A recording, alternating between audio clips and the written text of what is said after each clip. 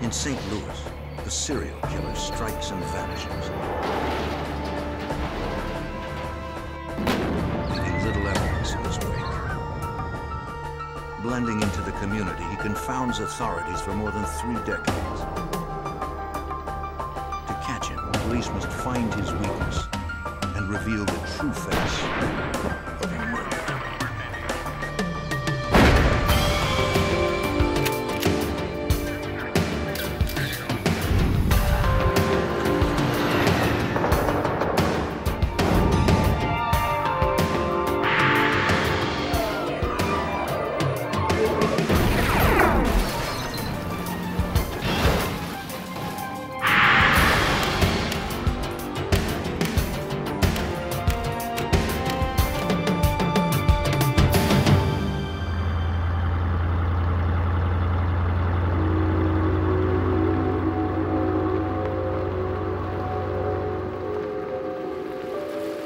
In this program, some of the names have been changed.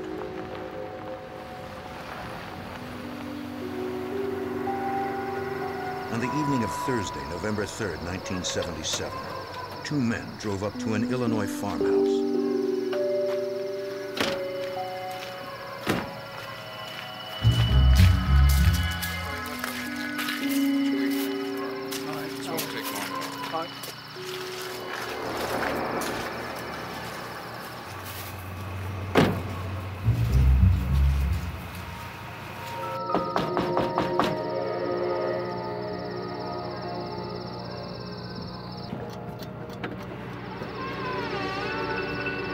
Evening, sir.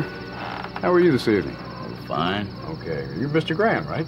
Yes, sir. Oh, I'm Bob Beck, and I'm from... While one man waited in the car, the other introduced himself as a representative of the Farmers Union. Sure, come on in. Great. My pleasure. Allan Graham led him into his home.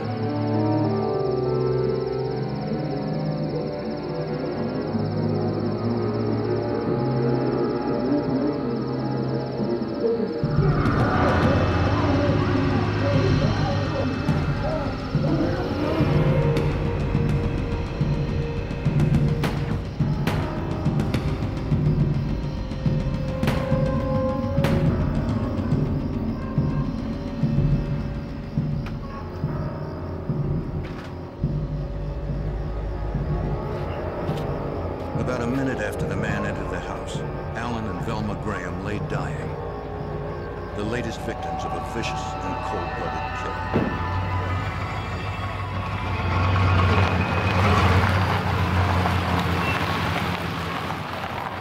The Madison County Sheriff's Department received a call that a man and his wife had been shot.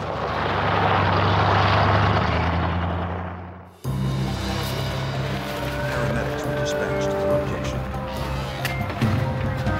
Velma Graham died at the scene. Her husband, Allan, died later that night. Investigators secured the house and called for crime scene technicians to process the evidence. Detectives from the Madison County Sheriff's Department arrived as the ambulance was leaving. Bob Hertz worked the scene. At first glance going into the house, it was obvious that the house had been ransacked. The house was in disarray. One of the immediate assumptions made on my part was that it appeared that this could be a situation where a burglary to the house went haywire. Detectives searched the plundered home, but found no clues that could lead them to the killer. Madison County Prosecutor Donald Weber joined the investigation. Who did that? There's just something about some crime scenes where you get a very cold feeling. There's no trails, there's no leads. This is going to be a long one. And that's the way I felt that night when I went in that house. This is going to be a long investigation, and we're going to have to get lucky to catch these people. Turning up no leads, investigators called in the Illinois State Police. Sergeant Dennis Kuba encountered a community paralyzed by fear. People were concerned of living in that area. What kind of person would come in and commit a home invasion, robbery, and put 2 people on the floor and put a gun behind their head and kill them? And so we constantly had phone calls. It was a frustrating feeling. Barbara. It'll be all right, Russell.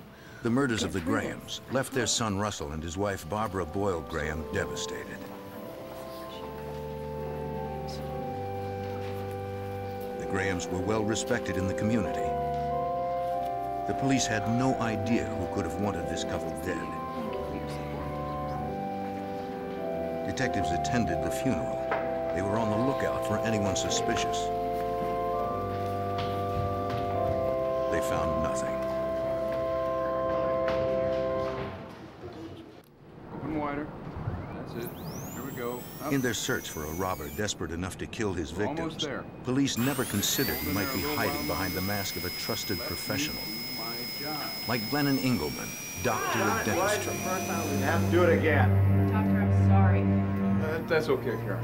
Please. Dr. Engleman worked out of a small office in nearby St. Louis's South Side.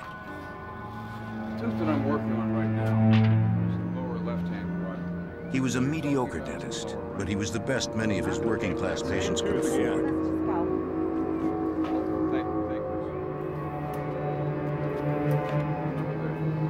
Engleman may have lacked skills as a dentist, but he more than made up for them as a killer.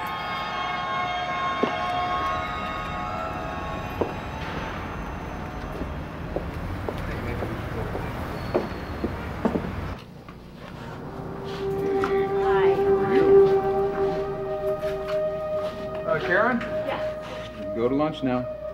Thank you. He had grown up in St. Louis and still kept a close circle of old friends. One of these friends was Barbara Boyle Graham. As a result of her in-laws' murders, Barbara's husband would soon be a rich man. Everything seemed to be working just as Engleman had planned. It was now time for he and Barbara to begin working closely together. Anything you show. Very closely. Glenn. I need to talk to you. While he was plotting with Barbara, his relationship with his third wife, Rita, was on the rocks. What do you want? His modest practice never seemed to bring in enough money, and it seemed they were always short on cash. Hi, Rita. To make up the shortfall, Engleman turned to the business of murder. Police in Illinois continued to investigate the Graham murders. It seemed all they had were dead ends. Madison County Detective Bob Hertz was haunted by the senseless nature of the crime. You take a case like the Graham killings, you spend 18, 20-hour days for weeks, 4 or 5 weeks. The only case that you work, and after 4 or 5 weeks, you sit back and you analyze where you're at, and you're really no better off than you were 4 or 5 weeks ago. The level of violence in this case is the thing that really keeps you moving. You can't forget what happened. Police had no real leads. The only people who benefited from the killings were the Grahams' 2 sons, but nothing linked them to the crime. Russell Graham inherited $250,000 as his share of his late parents' estate. Hi, honey. How are you? Oh, wet. They're wet. Okay. So, His wife, Barbara, had taken out several life insurance policies on her husband, totaling over $160,000. Oh, no. I'm gonna go to the store and buy the parts. Okay. Bye. I'll see you later. Almost immediately after the couple was married, Barbara began obtaining these policies through the mail without Russell's knowledge, forging her husband's signature on the applications. With all the insurance policies in place, it was time to put the dentist's plan into action. On the evening of March 31st, 1979, 17 months after the death of his parents, Russell Graham left for his job at an oil refinery.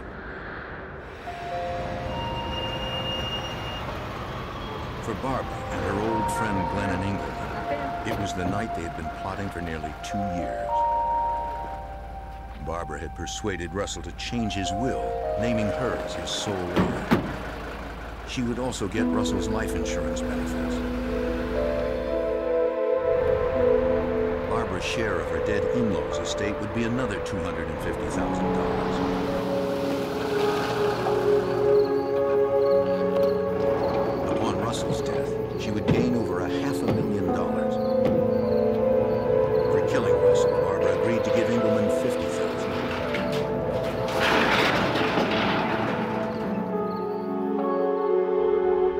Hiding in the garage, Engleman and his friend Bill Carpenter waited for Russell to come home.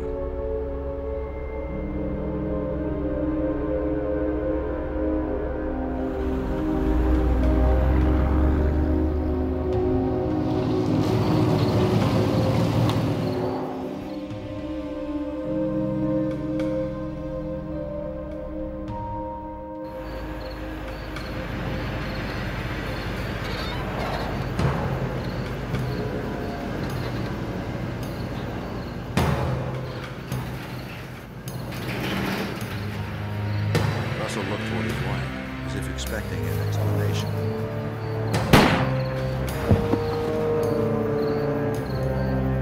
As he lay on the ground struggling for breath, Engleman struck Graham 2 or 3 more times with a sledgehammer.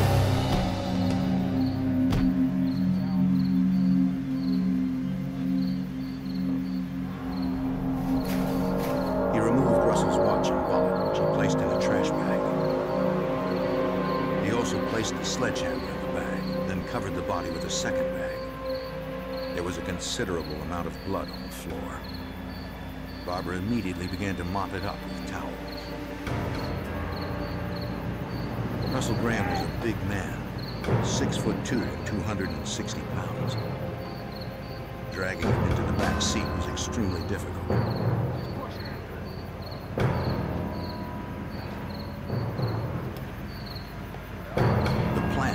For Barbara to wait a few hours, then call the refinery to inquire if Russell had to work late. She should then start calling the hospitals, and finally in the morning call the police.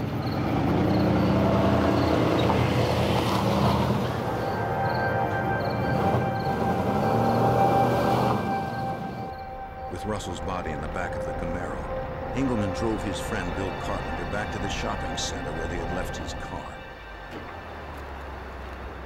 Carpenter then followed Engleman to the parking lot of a seedy motel known for prostitution in East St. Louis.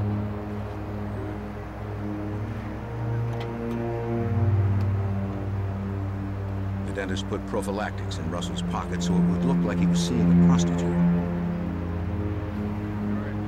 and kept his wallet and watch so it would appear as if he'd been robbed.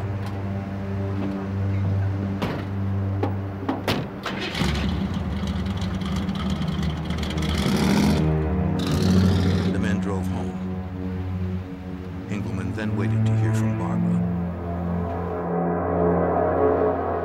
Finally, the next day, she reported her husband missing.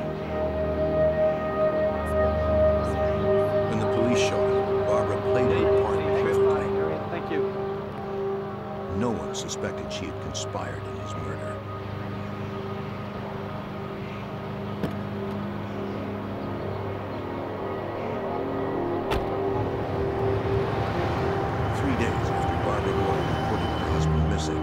The maintenance manager in a motel in East St. Louis noticed a body in the back seat of an abandoned car.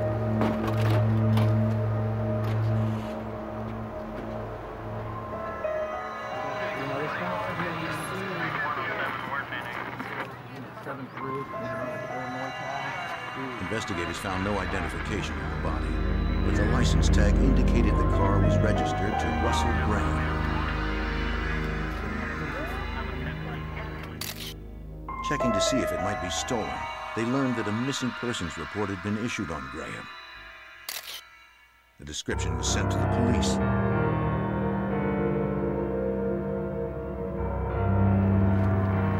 Graham's head had been wrapped with towels.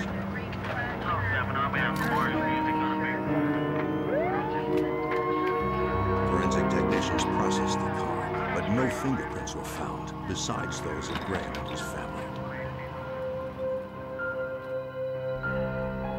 The coroner determined he died from a gunshot wound. In a pocket of his jeans, investigators found the condoms Engleman planted there.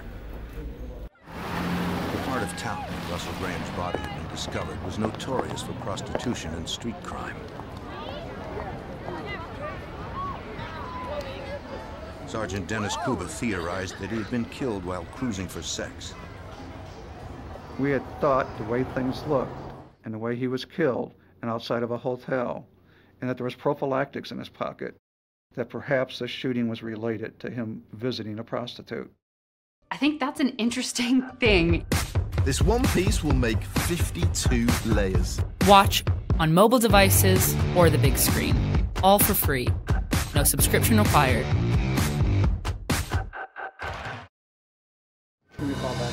Investigators hit the streets. They were looking for any leads that might point them to the killer. For Madison County Prosecutor Donald Weber, something about Russell Graham's murder didn't sit right. He was left down in a neighborhood frequented by prostitutes, at a motel frequented by prostitutes. There were suspicious circumstances, but none of those checked out with respect to Russell's character. He simply wasn't that kind of person. He was a steady worker. He was a good son. He was a loving husband. The investigation into Russell's death stalled, as had the investigation into his parents' death 2 years earlier. Donald Weber felt there had to be a link. Everyone's first impression was that the three murders were related, had to be related. There simply aren't coincidences like that in law enforcement. But there was no evidence to link the two crimes. Without evidence, the police had no hope of identifying a suspect. All they knew for certain was they had to capture this killer before he claimed another victim.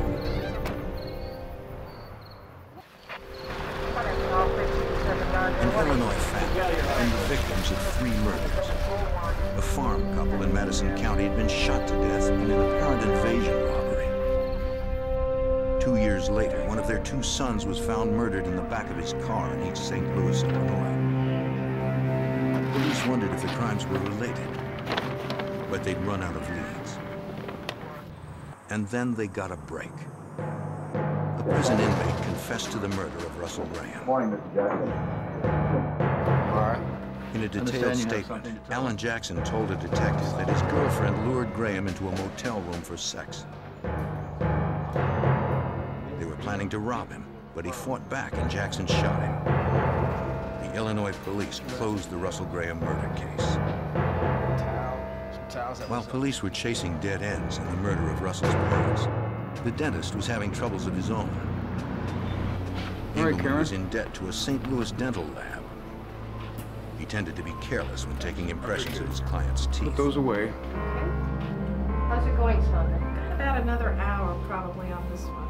He's almost... The lab was run by Susan Barnes, who had begun to charge the dentist for the additional time spent correcting his poor workmanship. Can you get these done in the next hour?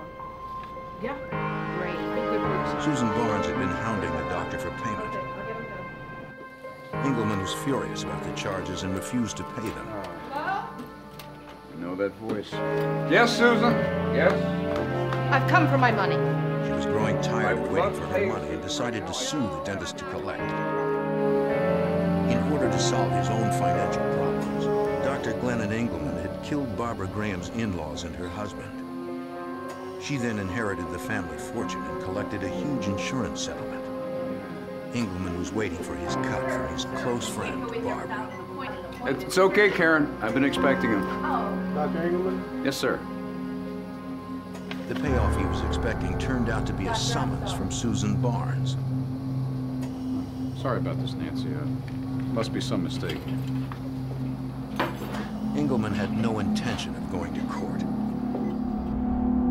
He also had no intention of going to jail, and thanks to Alan Jackson's confession, Engleman felt certain no one would suspect him of killing Russell Graham. Now he decided to take care of Susan Barnes.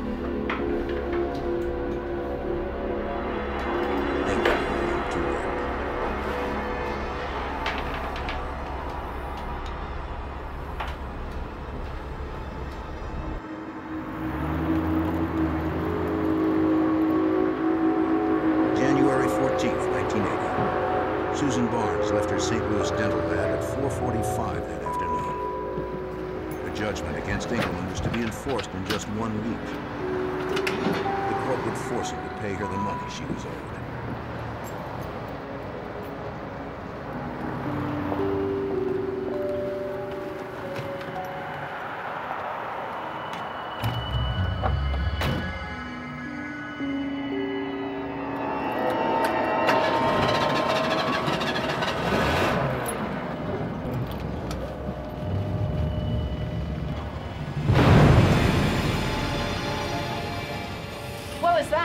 The doctor's office was close enough to the lab that he could see the smoke from the explosion from his window. Look at all that smoke. Susan Barnes was no longer around to take Engleman to court. What was it? Because the dentist couldn't pay his bills, That's he had simply eliminated his creditor.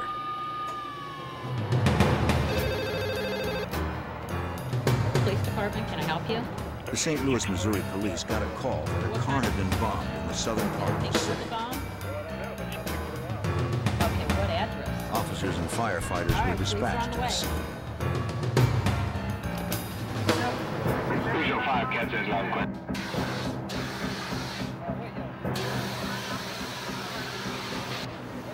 When they arrived, they observed that the driver had been killed instantly by the blast. Calling in the vehicle tag number, investigators learned it was registered to a Susan Barnes. An attaché case with papers also belonged to Barnes.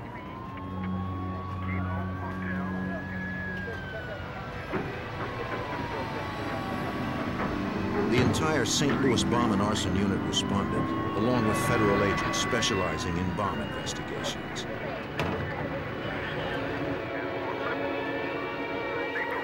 Investigators observed that pieces of the car and the woman's body were scattered over a 2-block area. In the city of St. Louis, 21 persons had been killed over the previous 2 years in car bombings.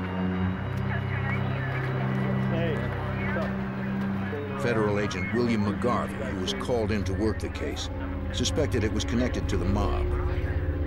St. Louis had been experiencing a rash of automobile car bombings. We've had quite a few, and we've investigated a number of automobile bombings in the St. Louis area. Now, those bombings were related to a feud between two factions of an organized crime group who were fighting over control of the local labor unions in St. Louis. But this didn't fit the pattern of the other bombings. For one thing, the victim was a woman. Yes, right here. Investigators canvassed area residents, but no one could recall noticing anything unusual that afternoon. Police and federal agents processed the scene late into the night. The murder of Susan Barnes was a puzzle that agents worked tirelessly to solve. It was on their minds constantly, even when they weren't officially caught. Each week, investigators got together to discuss their cases. As McGarvey explained the Barnes case, another agent thought it sounded similar to a bombing incident that had taken place 10 months earlier.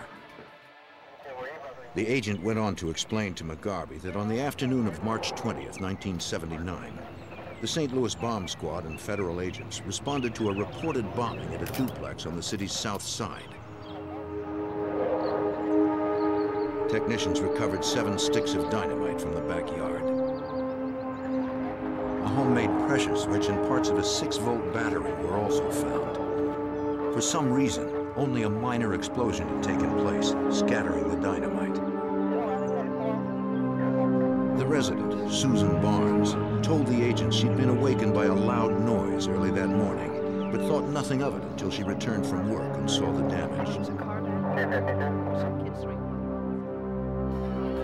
The agents discovered that the dynamite had crystallized, causing the explosion to go awry. To McGarvey, it was clear that someone had wanted Susan Barnes dead for some time. The agent learned that the day following the attempted bombing, police had visited the intended victim at her dental lab. Barnes had told them that her ex-husband started the business 27 years earlier. Their divorce had been amicable. We're friends. We're better friends now than we were before. She did mention that a certain dentist, Glennon Engleman, owed her money.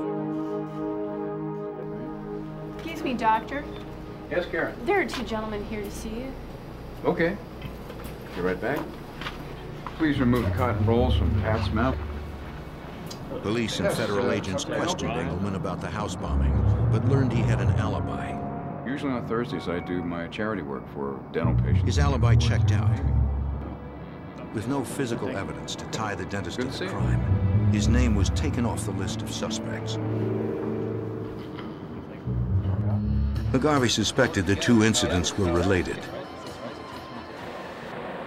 To confirm there was a connection, McGarvey turned to Harold Messler at the crime lab.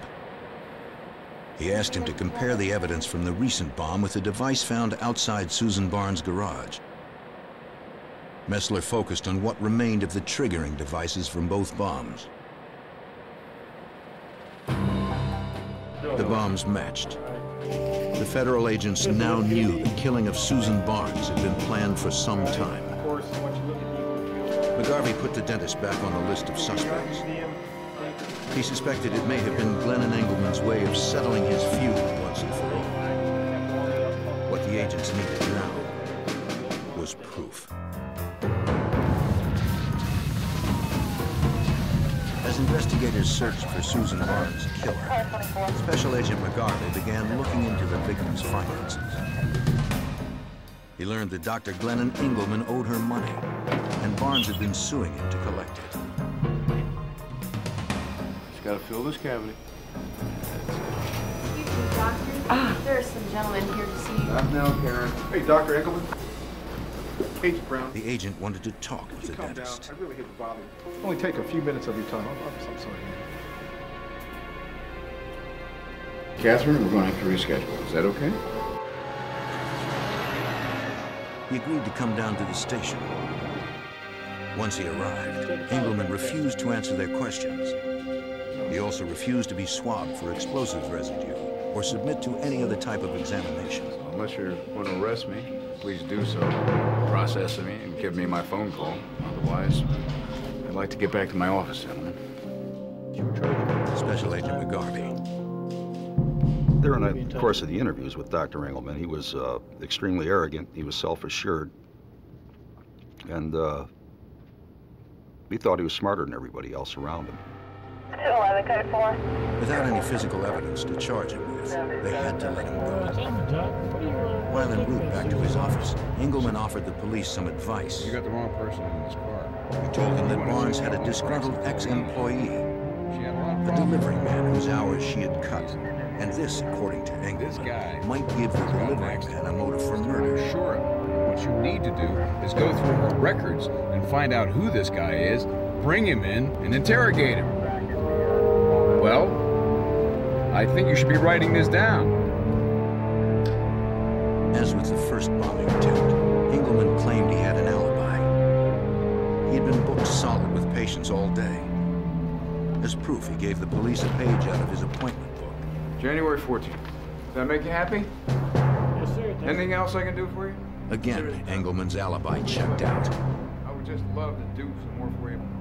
Other than that, the agents had nothing to tie him to the bombing. Thank you.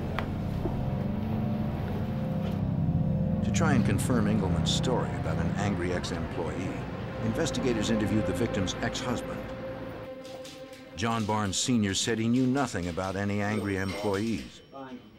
When asked what he knew about Glennon Engleman, Barnes said he and Susan were once good friends of the dentist, but that changed after Susan took over the lab. He told the agents that over 20 years ago, Engleman was suspected of being involved in an unsolved murder. The victim, said Barnes, was a man named Ted Baker. Investigators dug up what they could find on the Baker killing. An officer was sent to retrieve the files.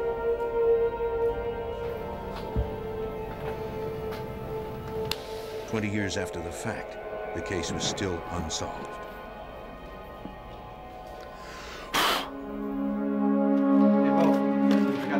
As agents pored over the files, they learned that in the late 1950s, the murder of Ted Baker made headlines.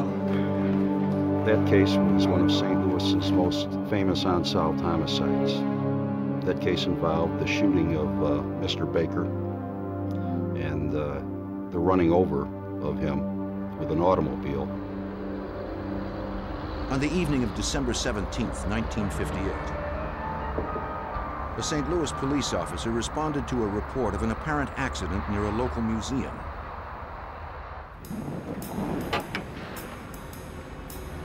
But this was no ordinary hit and run. The officer observed 3 penetrating wounds to the victim's face. There was also a large pool of blood several feet away. It appeared that the man had been lying in the street, bleeding for some time, before being struck by a vehicle. His driver's license identified him as Ted Baker. All right, I suppose. Baker's widow, Edith, told police she had no idea what her husband might have been doing behind the art museum. He had been married for only 6 months, she said. Were you ever married before? When asked if she had ever been married before, Edith said yes, but Ted didn't know it. You mean you never told him? Retired St. Louis police detective Jim Hackett remembers he was shocked. She was a young girl, and then when she topped it off and said, yes, I have been married before, but my present husband, who happened to be the deceased, was not aware of it. Boy, that really jumped out at me. I thought that was highly unusual. Edith Baker told Hackett she'd been married to a dentist, but they had divorced 3 years earlier. She said his name was Dr. Glennon Engleman, and he had also been her late husband's dentist. Of course, his wife and I. As McGarvey read the old police files, he learned that officers from the St. Louis Police Department went to question Engleman, who at the age of 31 had married a second time. The couple was living with the dentist's mother. What can I do for you, John? Engleman claimed he had been in his office seeing patients at the time Baker was murdered. Then I took about an hour to go get my wife a Christmas. He'd just gone out to buy a Christmas present for his wife. Emergency patient. It took me to about maybe. He made some statements as to where he was on the evening of the incident. And in checking them out, there were some loopholes. There were some times that were not accountable. Although Engleman was a suspect, without any physical evidence, the 1958 murder investigation hit a dead end. Reviewing the nearly 22-year-old case, McGarvey learned the insurance company paid Baker's widow $64,000. Investigators then learned Edith Baker invested some of the money in Engleman's business. It seemed the more Agent McGarvey learned about the dentist, the more questions arose. McGarvey wondered if the dentist's third wife, Rita, held any answers. He learned the couple's rocky marriage had recently ended in divorce. We also discovered that they had been divorced for about 2 years, and that the divorce was a very messy divorce. They had some problems with child custody, and there was a lot of hard feelings about the divorce. So we decided that it might be a good idea to contact her to see if she had any information that she could provide us about the background of Dr. Engleman. Investigators suspected Rita might know something about the bombing death of Susan Barnes. 5 days after the bombing, agents paid her a visit. Hi, Rita. Bill McGarvey. She had a 10-year-old son by Engleman, and that kept them close. Listen, it's time. She told the agents she still saw the dentist regularly, but was reticent to talk about him. She appeared to be very nervous. She appeared to be terrified. And she told us that she didn't want to talk to us because she felt that she was going to be Dr. Engleman's next victim. The agents assured Rita their conversation would remain confidential. After some discussion, and after providing her with some guarantees that we would protect her and her son, no matter the outcome of the case, she agreed to talk to us about what she knew about Dr. Engleman. She invited them in. So she then began telling us about the information that she had. Now, during the course of their marriage, Dr. Engleman had told her about several murders that he had committed. He either told her or he intimated to her that he had committed these murders. In some of the murders he went into detail, others he didn't. Agents asked Rita Engleman to come into their offices for an interview. Listen, what we're going to do is we're going to go ahead and it's for the... They wanted more details about her ex-husband's violent past. Let us know why you're here and what you want to talk about. Rita told the investigators that Engleman had threatened her life. Discuss on my ex-husband. He vowed to take their son away from her. Nothing would stop him, he said. Over my dead body. That can be arranged! Engleman intimated that when Brian reached the age of 14, he would kill Rita if necessary to get his son. There were several times when he told her that a boy does not need his mother anymore after the age of 14, and that he was going to do anything in his power to get custody of his boy. Rita said she divorced Engleman 2 years earlier in 1978 because she was finally convinced he was dangerous and capable of murder. That fact first struck home on September 5th, 1976. Proud of it. Brian's always asking, where's Dad? He's never here. It was Labor Day. He never spends time. They were still married at the time, and Rita was angry with Engleman for not spending the day with her and Brian. He came home in the middle of the afternoon and immediately took off his muddy clothes and began washing them. Engleman told Rita he had been out to a quarry near Pacific, Missouri, and had just killed a man. The victim, he said, was Paul Henderson. It was over. I just shot him. What? Made it look like a bunch of target shooters did.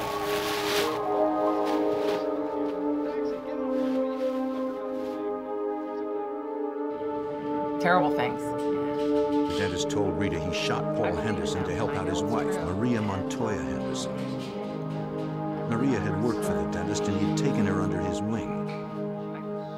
She needed money, and Paul's life insurance policy paid handsomely. Engleman was supposed to get $10,000 as part of the deal. He needed it to pay his taxes, Rita said. You can't know any of this. He won't know. It was a chilling story, but investigators wondered how much of it was true. If it was true, they would need some proof. Before going any further, they needed to check it out. It had only been 4 days since the bombing death of Susan Barnes, and agents began keeping a closer watch on the dentist.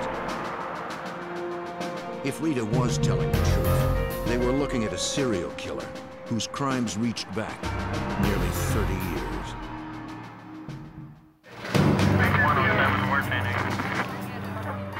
Less than a week after Susan Barnes was killed by a bomb outside her St. Louis dental lab, investigators had narrowed their list of suspects. Special Agent McGarvey was unsure how much he could believe of Rita Engleman's story, especially her assertion that her ex-husband was involved in a murder in the late 1970s. McGarvey began to scour the police records to try and corroborate her story. He called John McCready of the St. Louis County Police and asked him if he knew about a murder that occurred around Labor Day 3 years earlier in his jurisdiction. Hey, Bill, how are you? McCready confirmed that a murder did in fact occur at a quarry in Pacific, Missouri on that very day. The victim, Paul Henderson, had indeed been married to Maria Montoya. McCready told us that he was very familiar with that case, that he had worked on the case, that he supervised the detectives on that case, and it was still an open investigation. With no real leads, the case had gone cold. McGarvey compared what Rita Engleman had told him with the police file. McGarvey learned that on September 5th, 1976, nearly 3.5 years before the bombing death of Susan Barnes, police received a report of a shooting at a quarry. When an ambulance crew arrived, they found 26-year-old Paul Henderson barely conscious, with a single gunshot into his back. Henderson was pronounced dead on arrival at a local hospital. Highway patrol officers questioned the victim's wife, Maria Montoya Henderson. She said they were on a walk when a shot came out of nowhere. Lieutenant John McCready recalls Maria's story. She said she didn't really know what happened, that she was just standing there and all of a sudden she hears a noise, and the next thing she knows her husband's on his knees and he's saying, "Get me help." Maria pointed out where her husband was standing when he was shot. And then there was a cross constructed out of duct tape taped to the wall, which gave the appearance that this cross was a target and that someone from the hill across the pond was shooting at this particular target. I've got a gun over here. Detective? Let's call forensics out. Okay. Hidden under a pile of leaves, investigators found a bolt-action rifle with a telescopic sight.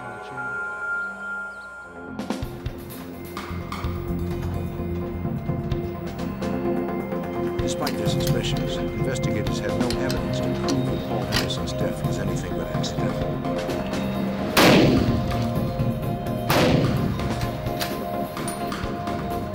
Within a week of the killing, a ballistics test confirmed that the rifle found at the scene had fired the fatal bullet.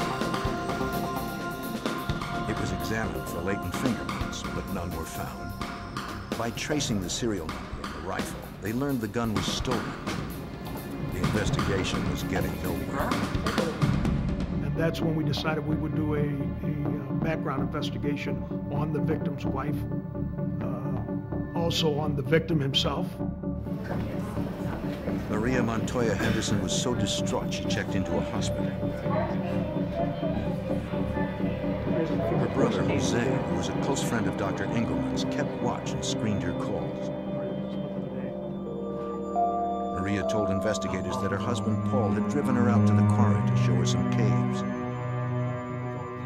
McCready learned that although they had been married for less than a year, the couple was heavily insured. As a result of the insurance, it was approximately $80,000 that the victim's wife was a beneficiary of. And all this was obtained within probably 6 months of the killing. So that certainly was suspicious. Agent McGarvey asked if the name Glennon Engleman had ever turned up in the initial investigation. This is what we needed.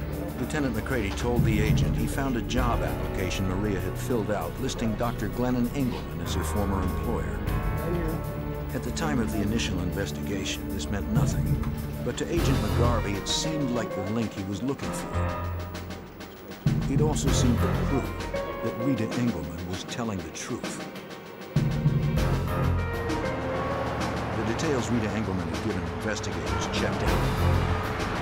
They ran credence to her story, but they still needed hard evidence.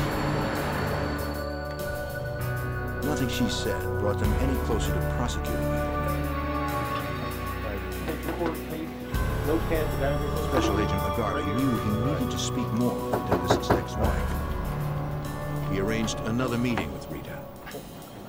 The agents, fearing for Rita's safety, asked her to meet them at a hotel. Her credibility now established, investigators began to take her more seriously. Gentlemen, this is Rita Engleman. Rita, this is everybody that you're going to be working with. Rita started to open up, and more horrors came pouring out. She remembered another untimely death that occurred in 1962, just after she and Engleman started dating. Rita Engleman. Rita told agents that Engleman had a niece named Sally who had spent some time living with her uncle. Engleman's sister eventually introduced Sally to Ed Franklin, a man she had met in a dance club. Sally and Ed were soon married. Special Agent Bill McGarvey chose to surround himself with people who were less educated than he was. He was then able to manipulate people into doing things that they wouldn't otherwise do. And in fact, that's really what made the man so dangerous. Even after her wedding, Sally remained very close to the dentist. Rita told investigators that Engleman began building a drag strip. It was his first and last business venture. Engleman was overseeing the project himself. It was a lot of work, and the dentist needed every hand he could get. He asked Sally's husband, Ed Franklin, to help him with some of the construction. The dentist asked some other men to pitch in, including Jose Montoya. They had discovered an abandoned well on the property. Engleman was afraid someone would fall into it and hurt themselves. He decided to try and collapse it in on itself. The first explosion collapsed only part of the well. Ed Franklin asked Engleman if he could try it, saying he had used dynamite before when he was in the service. You know, I'm thinking once you use, like 5, it's really going to cave in. You think? I think so. All right. Be careful, man. I can do that. You can do it. All right? All right, tell you what, why don't you head on back with them and I'll get this wired up. It's going to be a real 4th of July. I believe you're right. As Rita's story went, everyone took cover while Franklin prepared the charge. About a minute later, the blast went off. They called out, but Franklin didn't answer. They found him at the bottom of the well. Dr. Engleman pronounced Franklin dead at the scene. After Sally Franklin collected on Ed's life insurance, she paid Engleman $16,000. Rita remembered her saying it was an investment in the drag strip. Yeah, Pacific drag strip. The death was investigated and determined to be an accident. There was about a 1-page accidental death report that the Missouri State Patrol completed that day. The main witness that he relied upon, or they relied upon at that time, was Dr. Engleman himself. The drag strip went bankrupt and was never completed. Rita went on to tell investigators about still another murder. This one involved Barbara Boyle Graham, a woman Engleman had known for more than 20 years. Rita told investigators she first met Barbara at a barbecue. An attractive blonde, Barbara had once lived upstairs from Engleman in his mother's house. It seemed clear to Rita that the divorcee was more than just a friend. Rita told McGarvey that Barbara also lost a husband. Russell Graham was found shot and bludgeoned to death in the back of his car. Rita remembered Engleman confiding to her that he and Barbara were going to kill Russell. At the time we were receiving this information from Mrs. Engleman, it was an unbelievable story, but she had so much detail on each of the cases that she was telling us about that it was enough information that would, if with a little cooperation, we could prove up each case. McGarvey contacted Bob Hertz at the Madison County Sheriff's Office. Detective Hertz was familiar with the Graham murders. Trouble was, Russell Graham's murder had already been solved. Prison inmate Allan Jackson had confessed to it. Now, the problem with that is once we obtained the information from Rita that Dr. Engleman had murdered Russell Graham for the reasons that we stated, the confession of Allan Jackson was an obstacle that we had to overcome. McGarvey wondered why Engleman would tell his ex-wife he had killed Russell. He had to consider the possibility that either Rita or Engleman was lying about the murder. This case was becoming more complex by the day. McGarvey now suspected the dentist of killing people in 5 separate jurisdictions over the past 20 years. If he was going to prove Engleman was a murderer, he would need hard evidence.